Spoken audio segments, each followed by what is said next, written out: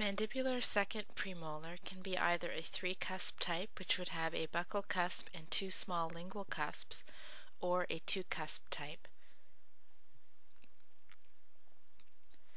The buccal has a shorter, more rounded buccal cusp than the first premolar.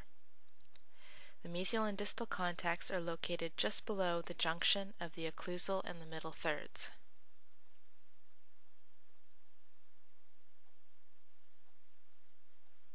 The lingual cusp is a little smaller than the buccal cusp, but larger than the one found on the first premolar.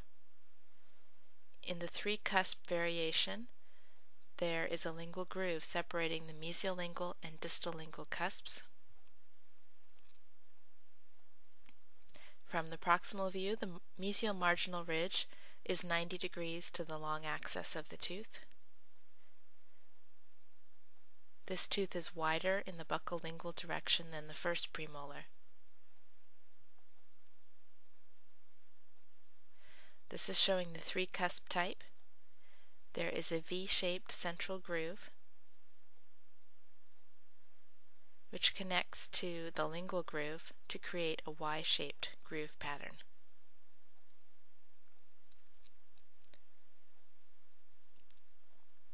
The central pit is at the junction of the central and lingual groove, and there's often a mesial marginal groove or spillway, as well as mesial and distal pits.